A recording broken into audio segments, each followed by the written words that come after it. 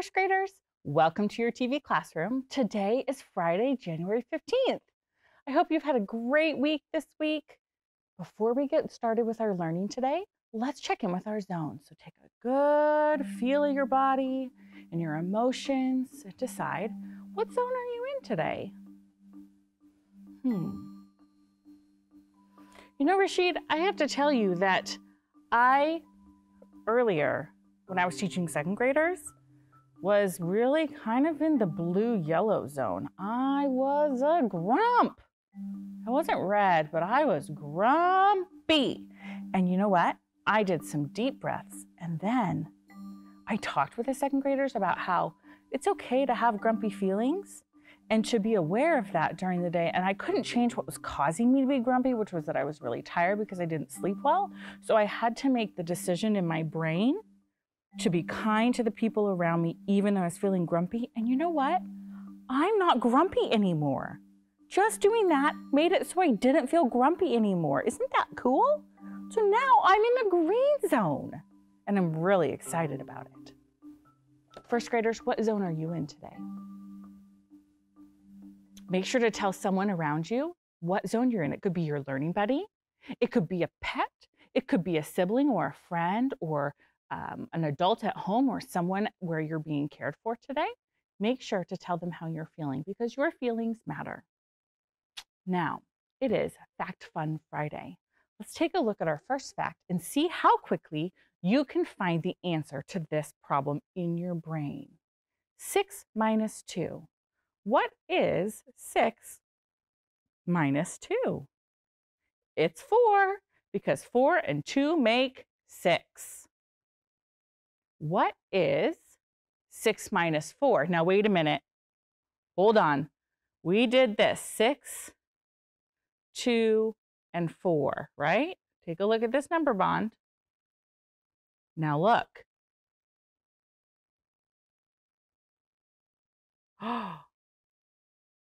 What is it? It's 2. It's a fact family. 6 minus 2 equals 4. So 6 minus 4 equals 2. Woohoo! I love fact families. 5 minus 4 equals 1, because the difference between 5 and 4 is just 1 hop. Okay, are you ready for a challenge? I don't know, Rashid. Do you think they're ready? Are you sure? Okay, this is something we're going to be looking at next week even more, so you're getting a little preview into the future.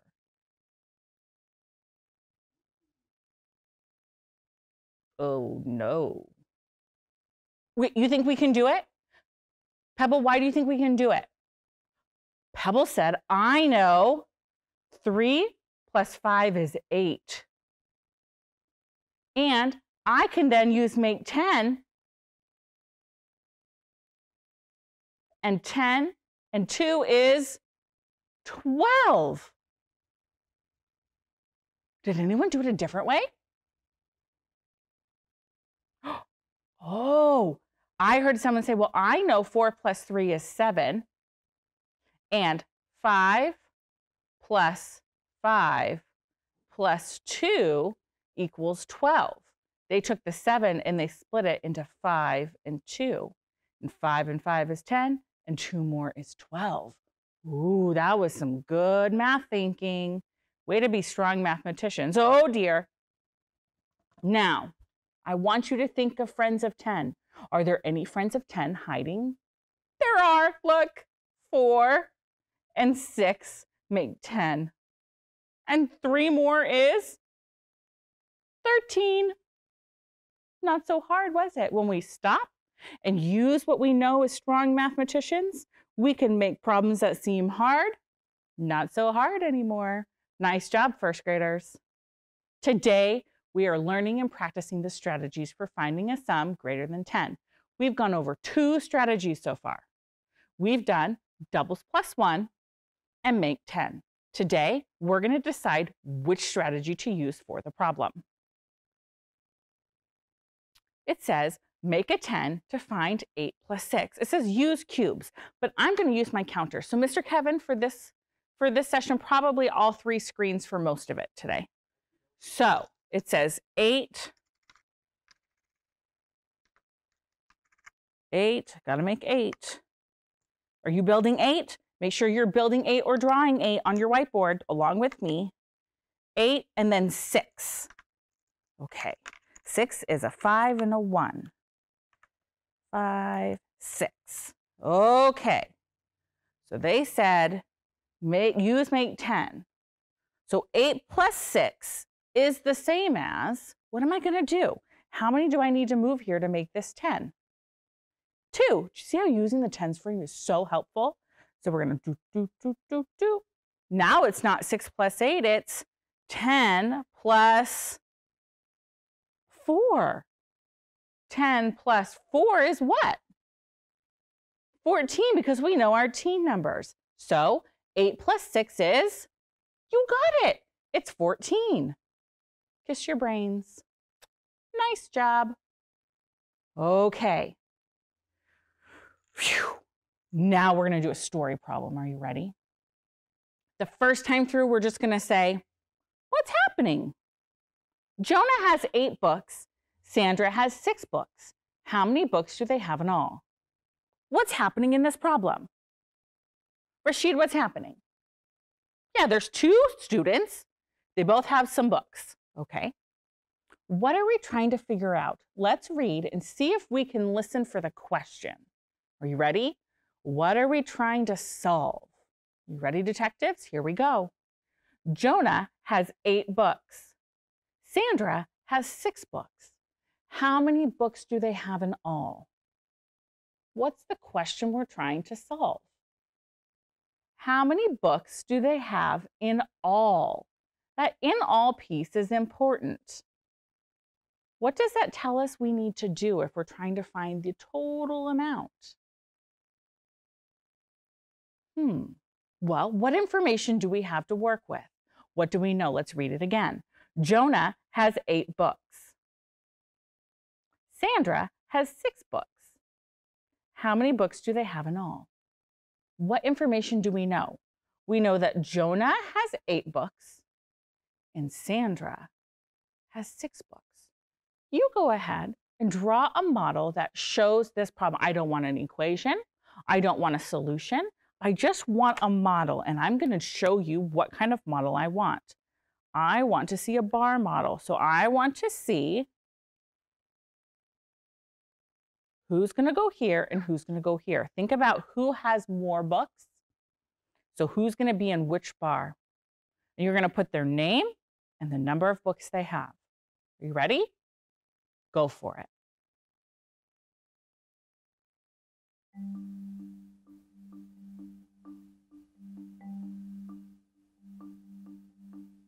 Okay, where am I going to put the 8 books? In the shorter bar or the longer bar? Yeah, the longer bar because it's more. 8 books. And who has 8 books?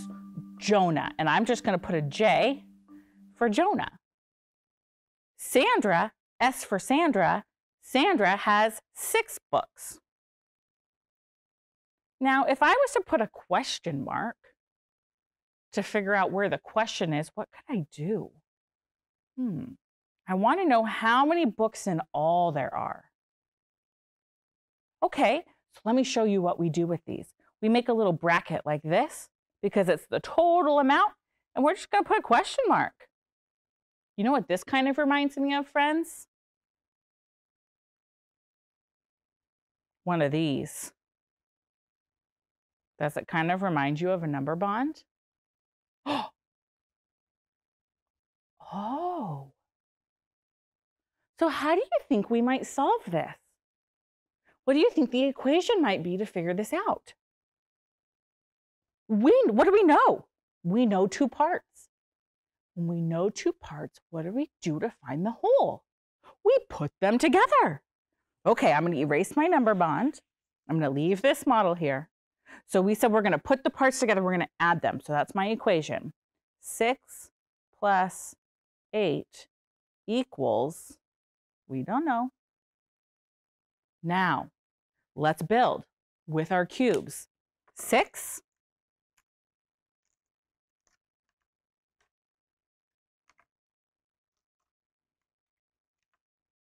and 8. Okay. Do you think we can, it's going to be more than 10, isn't it? Look at all those counters. We know it's going to be more than 10. So what strategy do we want to use? What are you thinking?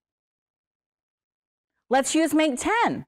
Okay, I'm going to move this over here so it's easier to move. Okay, how many should I move? 2.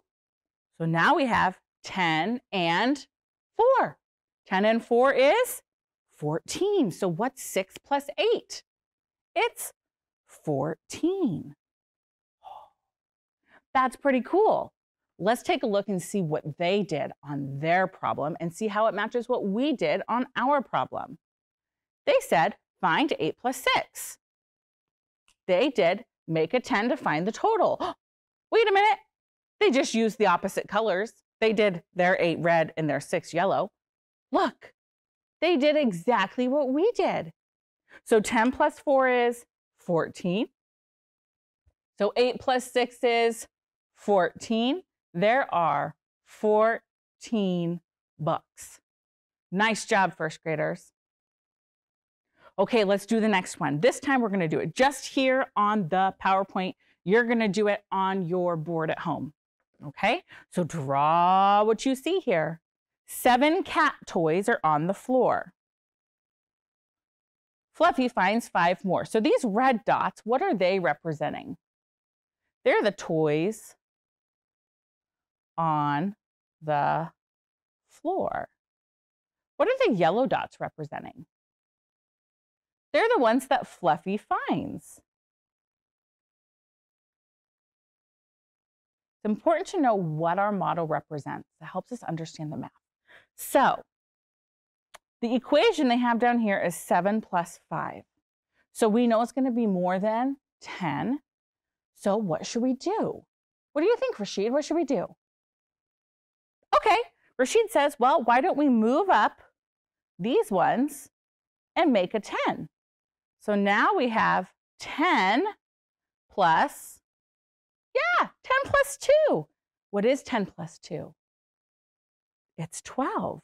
So 7 plus 5 is 12. How many cat toys? 12 cat toys. Awesome job. All right, circle the true equation. Ooh, are you ready, detectives? Take a look. It says 9, let's look at what they did. 9 plus 6, and then they split the 6 into 1 and 5. So what is 9 plus 6? Do you have an idea? What did they do? They made this 10, and 5 more makes 15. So which equation is true? 6 plus 9 equals 15. Kiss your brains. Oh, okay. 8 children swim. So these blue circles are showing us the children that are swimming. And it says 4 more join in. So what do we need to do? Can you draw the 8 on your board? Okay, make sure you have the 8 there. Now, 4 more join in. What should I do? Should I draw more or should I take some off if kids are coming into the pool and joining the 8? Okay, so I'm going to draw 4 more. These are the kids who join. Okay, my equation's going to be 8 swimming plus 4 join. Now, what can I do to figure it out? I can take 2 from the 4 and put it with the 8. And now I have 10 plus 2. What's 10 plus 2? It's 12. How many children are swimming now?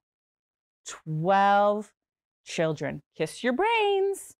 Okay, you're going to do this one on your own. I'm going to give you 1-ish or 2 minutes. You're going to solve it, and then I'm going to solve and show you. Make sure you draw the pictures and show your work. Are you ready? Go ahead and do this one all on your own. Kai draws 8 red fish and 5 blue fish. How many fish in all?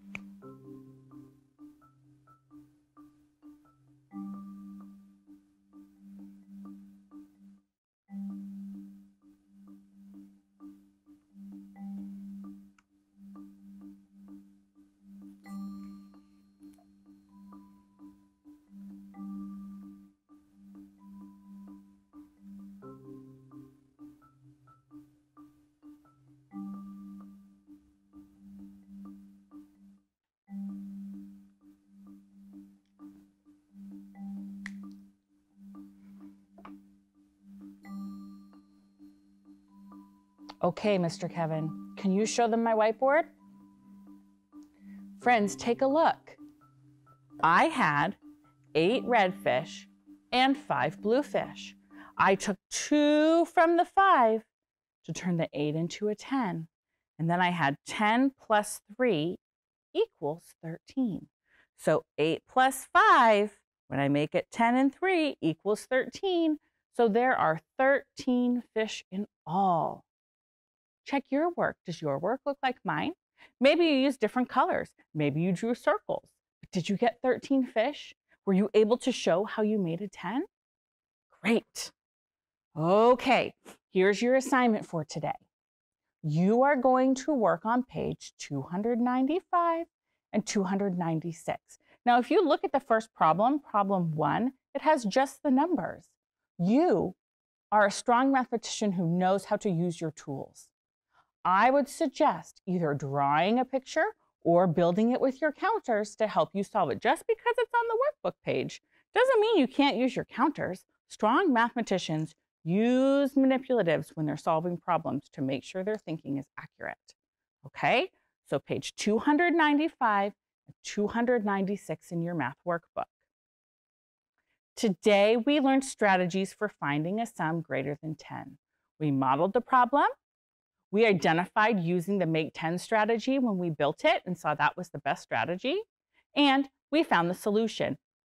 And we explained our thinking. Kiss your brain, first graders. Nice job. Now, you need to get ready for your time with Miss Oslin. Please make sure to grab your learning buddy during your break. You will have a break time. While you're participating in your break, please make sure to take care of your needs. And when your break's over, be ready back here to learn. All right, I hope you have a wonderful weekend, and I will see you on Tuesday. Bye.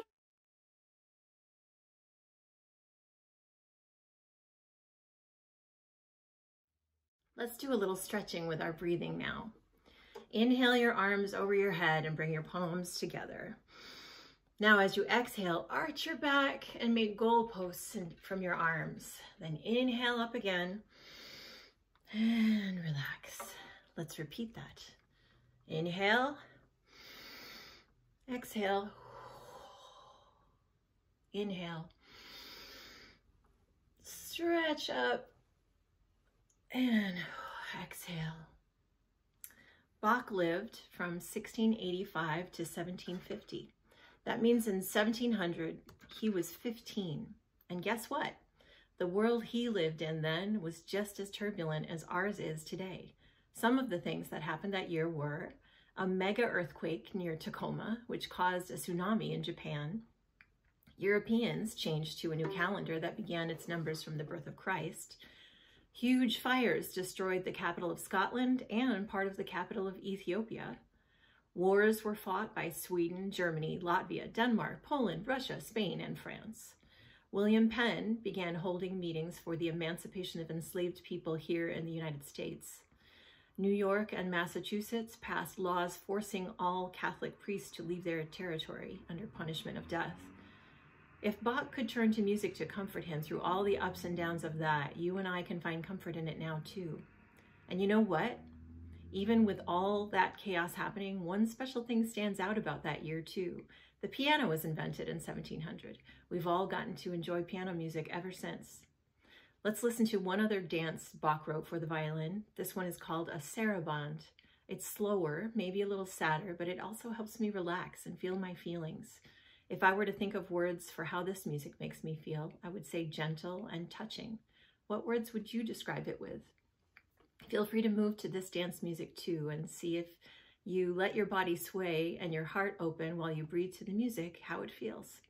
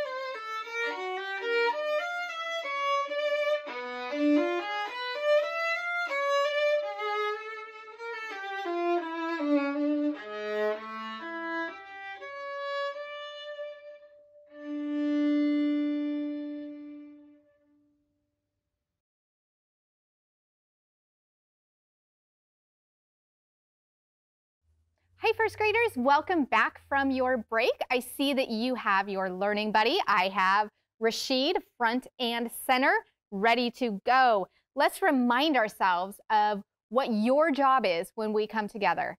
Your job is to listen, share, read, and write.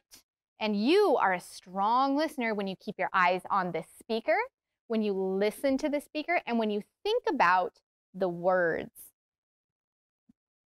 You are going to get an opportunity to do some sharing today. And when you do that, I do want you sharing. I want you sharing your ideas. I want you talking about the book. And if someone is in the room with you and they're also going to be sharing, you get to practice your strong active listening skills, thinking about how your perspective or your ideas are similar or different from the person who's sharing. And then you can continue to have a conversation and learn from their perspective. We have been learning all about fiction. Fiction are stories or books that come from an author and illustrator's imagination. And while some of the feelings and experiences and challenges that the characters have can feel real, we know that fiction is not real.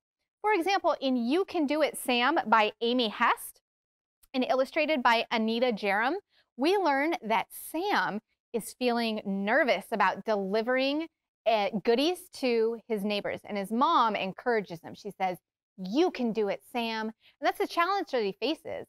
And he's able to overcome it with the support of his mom, someone who's supporting him, who loves him. And that's something that I can really relate to, even though they're bears. And we know that bears don't really wear clothes and bears don't really talk. We also read Big Al by Andrew Clements and illustrated by Yoshi. And we learned about how our character, Big Al, the problem that he's facing is he's the friendliest fish, but the other fish don't know it because he's also the scariest looking fish in the ocean. And so he has to overcome this challenge when he chews through the net and the other fish get caught in. And then they realize that he's not as big and scary as they thought. And then Big Al has a lot of friends after that. We also read When Sophie Gets Angry, Really, Really Angry by Molly Bang. And we talked about how our character Sophie got really, really angry. And we talked all about how you and I also have gotten really, really angry before. So our characters have challenges and feelings just like you and I. And strong authors and illustrators make their reader, you and I, feel those connections. So today we're going to learn that fiction writers also make us laugh at the people and places and things in our world.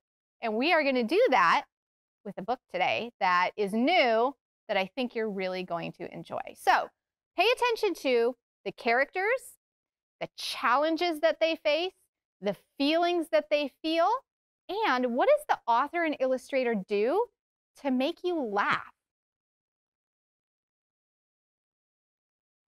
The book we're going to read today is Good Boy Fergus by David Shannon. And this book is really funny. It's about a dog, as you can see on the front cover. And the dog is a white terrier. That's the type of dog that he is. And his name is Fergus. And David, the author, owns this dog in real life.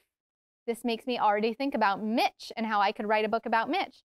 But I don't think Fergus is quite the handful that David makes him out to be in this fiction, because surely a dog like Fergus can't be as naughty as he seems in this book. So let's see what you think. Already I'm looking at the front cover and I'm thinking, my dog Mitch is not allowed on our furniture. But I can't tell you the number of times that I go home after work and I hear him jump off the couch, even though he knows he's not supposed to be there.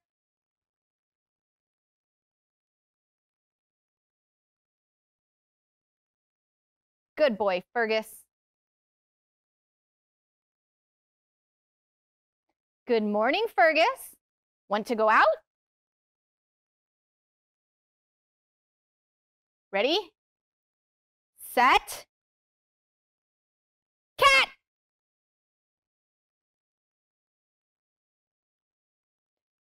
Okay, Fergie, time to go in. Come here, Ferg. Come on, boy. Fergus, come. Here, Fergie, Fergie. Fergus McLachlan, you come here right now. Please, Ferg, come on. Let's go, boy. That's it. Now, I hear the author saying, okay, come on.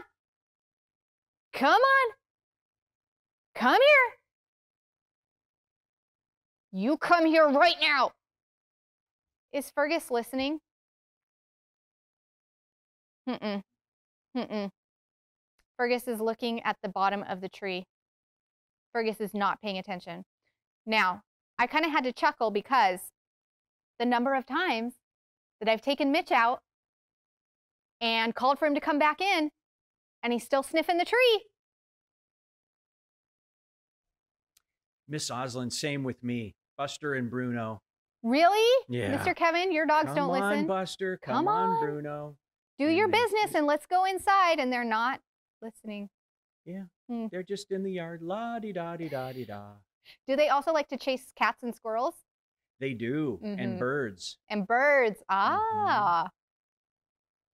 Do you think that they would know what to do if they caught one? No, they would not. See, that's what I say too. Like, Mitch, you wouldn't know what to do if you caught it, so don't try. Good boy, Fergus. Yeah, clearly Fergus is not listening. His owner has to go carry him inside. Been there. But the words say, good boy, Fergus. So what do you think the author is trying to tell us here? Take some think time.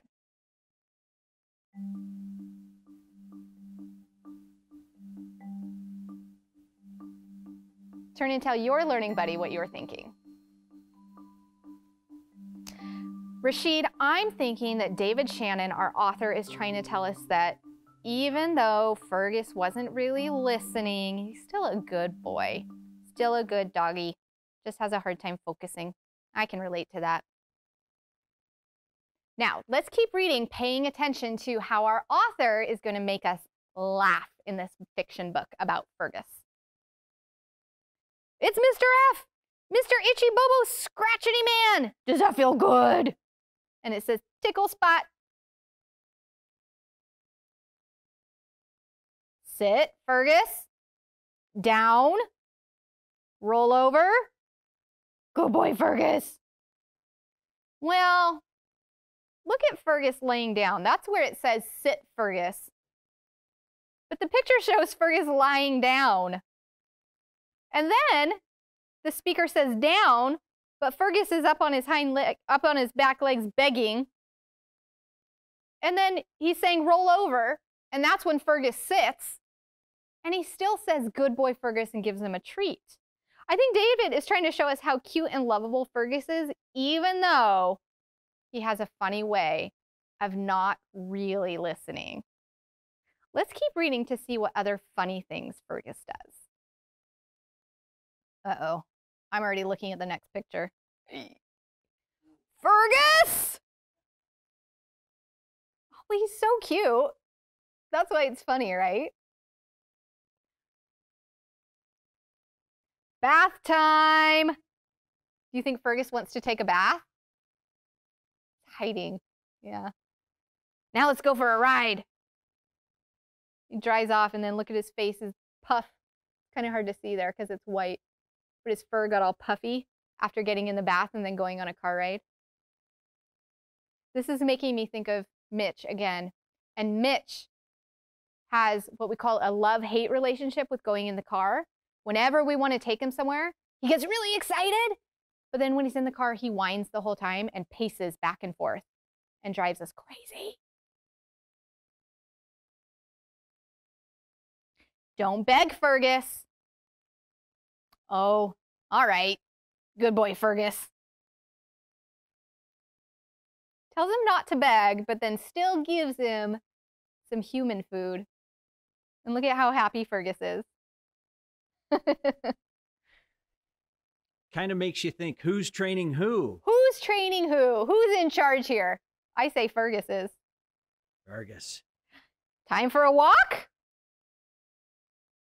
Now, this makes me think of when it's time for Mitch, because you see how the character is like flat on his back and Fergus is on top of him.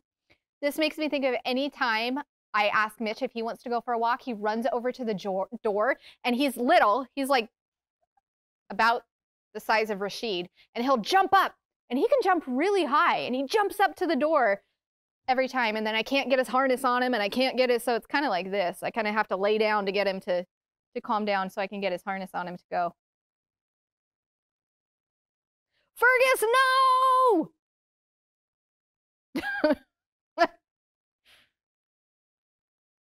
Good boy, Fergie.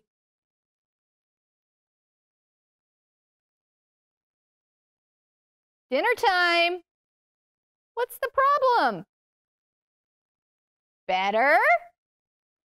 Better. What did they put on Fergus's food? Whipped cream. You know, we've put like gravy on Mitch's food if we have leftover, like from soup or something. He gobbles that right up.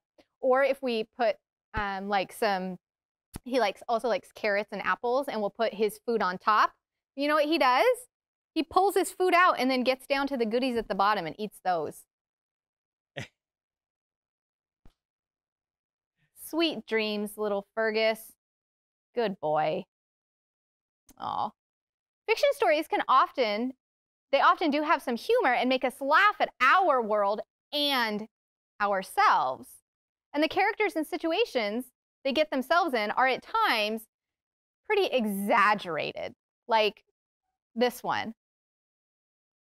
Like, do you really think a dog can really do that and knock their owner over in real life? Take some think time.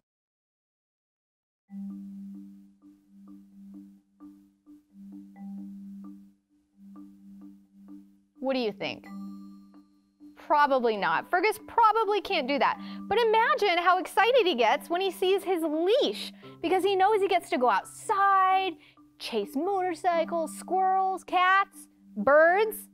So, like I said, my dog and Mr. Kevin's dog does the same. Dogs, Mr. Kevin has more than one, they do the same thing. So David, our author, took Fergus's natural excitement and illustrated an exaggerated picture to make us laugh. We know that fiction writers often make us laugh at the people, places, and things in our world. So as you are reading today, I want you to pay attention to what the author of your book has done that takes a little bit of things that could be real, but makes it really funny and makes you laugh.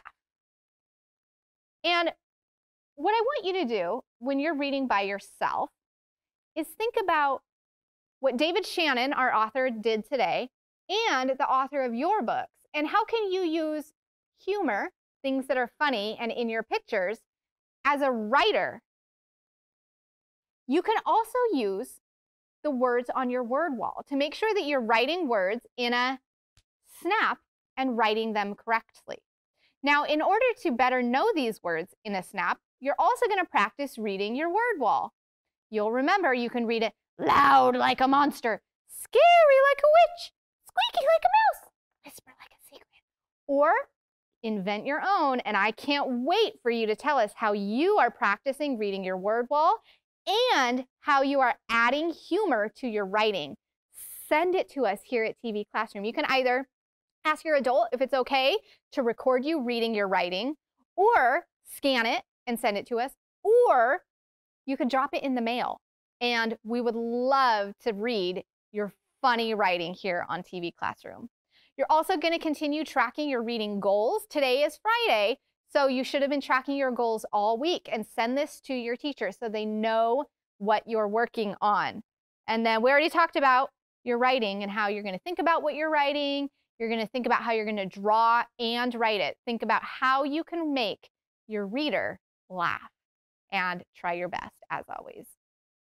Now is time for our affirmation. Before your affirmation, I want to remind you that on Monday, January 18th, there is no school in honor of Dr. Martin Luther King Jr., who is an amazing man who fought really hard to have equal rights for a lot of people. So we'll take the day off to honor him and the work that he has done.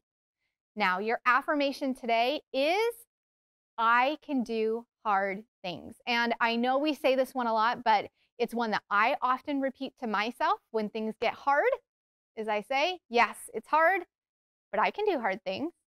Practice saying that with me. I can do hard things. Excellent job, first graders. I hope you have a great weekend, and I look forward to seeing you back here on Tuesday in our TV classroom. Bye.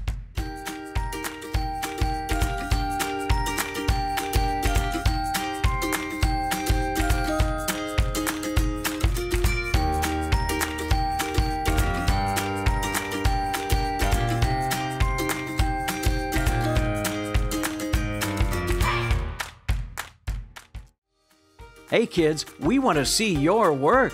Just send your pictures and your stories to TV Classroom, 601 South 8th Street, Tacoma, Washington, 98405.